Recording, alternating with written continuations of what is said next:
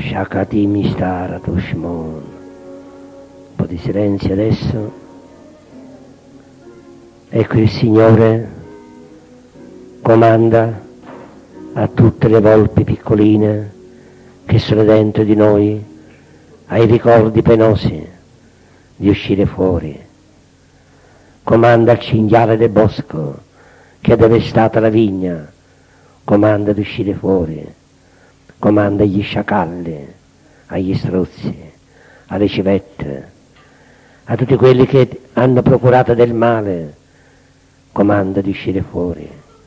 Comanda al serpente saettone che cova le uova, comanda di uscire fuori. Fuori uscite, questo è mio figlio. E adesso il Signore ti abbraccia, ti incontri con tuo Padre. Gesù ti porta a suo Padre. Ecco, preparate il bagno, preparate il vestito nuovo e fate festa. Mio figlio è bello, nuovo. Io ti levo di dosso gli stracci della tua schiavitù. Io ti tolgo tutte le ferite, rimagina tutte le ferite che hai contratto in terra d'Egitto.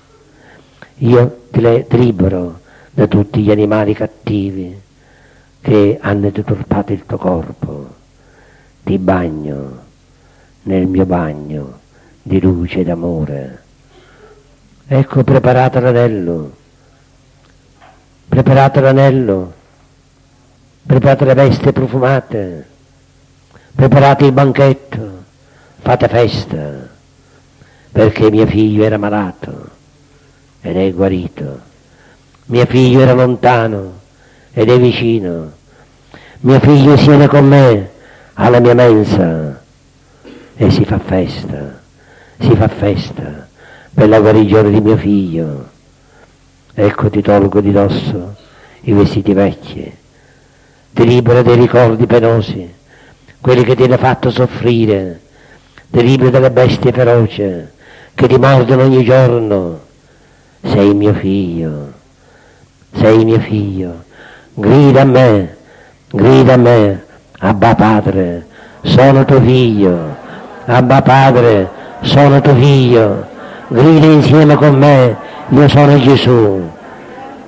Il Padre è qui davanti a te, ti abbraccia, ti ridà il vestito nuovo, sei un prodigio davanti a Lui, sei come sei uscito dalla sua mano, dal suo grembo, perché sei figlio di tuo Padre.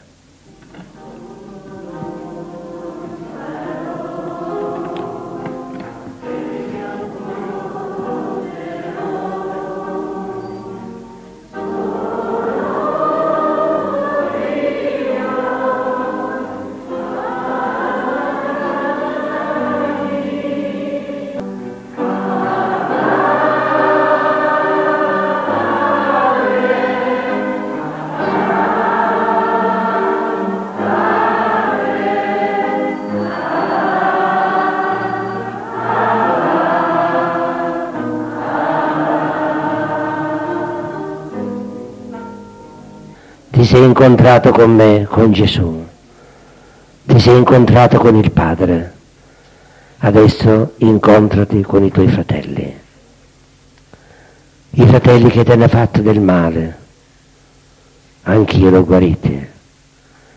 Ecco, preparati ad incontrare i tuoi fratelli, sei nuovo, sei guarito, sei diverso, ma la mia mano ha guarito anche i tuoi fratelli, le tue sorelle, hanno il mio volto, il volto del Padre. Riconosci nel tuo fratello e nella tua sorella la cosa nuova. Ogni fratello, ogni sorella è una cosa nuova che io ho creato. Tu sei una cosa nuova, tu ti hai mutato, ormai sei nel convito, sei alle nozze con i fratelli e le sorelle. Ecco, sono nate cose nuove, non te ne accorgi. Se qualcuno è in Cristo è una creatura nuova, le cose vecchie sono passate, sono nate delle nuove. Rivedi con occhi nuovi il volto dei tuoi fratelli, delle tue sorelle. Rivedi il mio volto nel volto dei fratelli e delle sorelle. Rivedi la vera identità nel volto dei fratelli e delle sorelle. Tutti sono nati da me, tutti io ho generati e tutti io ho guarito nel sangue del mio Figlio, nella forza del mio Spirito. Io sono l'amore potente che trasforma ogni cosa. Ecco, ti ho trasformato la tua vita, trasformo la vita dei tuoi fratelli e delle tue sorelle. Alzati adesso, abbracci i tuoi fratelli, le tue sorelle. Hai un volto nuovo, hai un vestito nuovo, riconosci il volto nuovo, il volto del Padre nel volto del fratello, riconosci il mio volto nel volto dei molti fratelli. Abbracciatevi gli uni gli altri, perché la guarigione, la consolazione è scesa in mezzo a voi. Alleluia.